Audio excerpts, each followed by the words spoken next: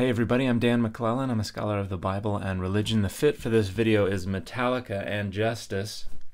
Let's take a look at a response to my video on the King James Version. Concerned with a translation that was defensible rather than accessible. Now, Dan McClellan says a lot of silly things. He always has. But of all the claims he's made, this might be one of the most silly. Hey, what can I say? I'm a silly dude. The idea that the King James Bible, or the 1611, the translators thereof, the minds behind it, were somehow weighing and sacrificing accessibility of the translation for one that would be defensible is a cartoonish sentiment. Well, let's consider that. One of the things I stated was that the King James Version was criticized by its contemporaries for being difficult to understand because of its literalness. Here is one example of that, a book by John Selden. This book was published in 1659, and we have in paragraph 3 here a discussion of the style of the King James Version, which Selden refers to as the best translation in the world. But he goes on, there is no book so translated as the Bible for the purpose. If I translate a French book into English, I turn it into English phrase, not into French English. Il fait froid.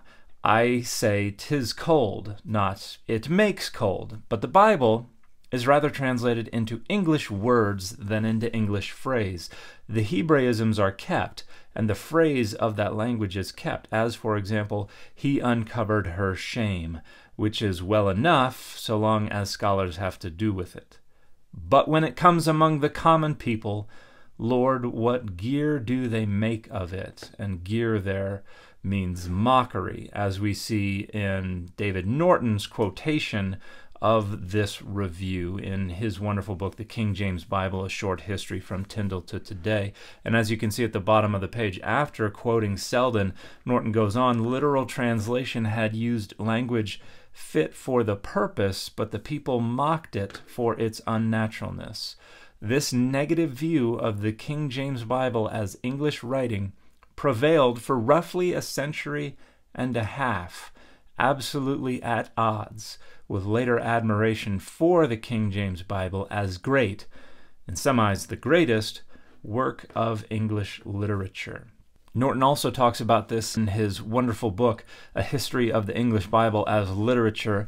On page 109, he talks more about Selden's review, saying it is supported by other pejorative comments on literalism and is at one with the prevailing scorn of older English and with the tendency towards archaism in the King James Bible.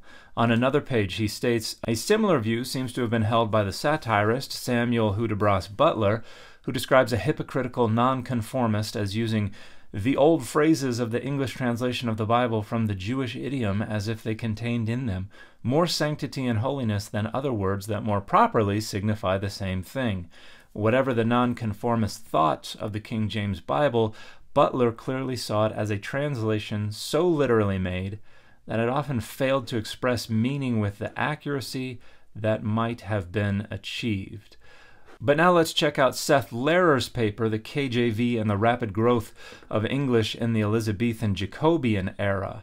Down at the bottom of the first page, much of its vernacular, as we well know, was cobbled together out of earlier translations, Tyndale and Coverdale in particular. And by the early 17th century, it was already perceived as old-fashioned. Certain grammatical uses, in particular the th suffix for the third-person singular verb, and the grammatical gendering of particular nouns, for example, in the phrase, if the salt have lost his savor, were perceived by contemporaries as unrepresentative of everyday spoken usage. But there were others who enjoyed this fact about this literal approach to the King James Version. For instance, from the same volume, the King James Bible After 400 Years, Robert Alter talks about the question of eloquence in the King James Version.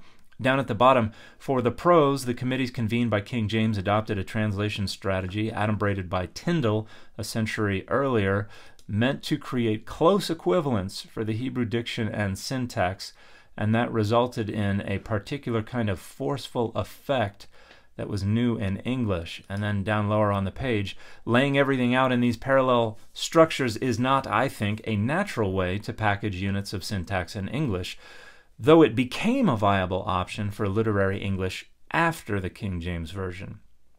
The King James translators, by following the syntactic contours of the Hebrew, achieved a new kind of compelling effect, at once lofty and almost stark.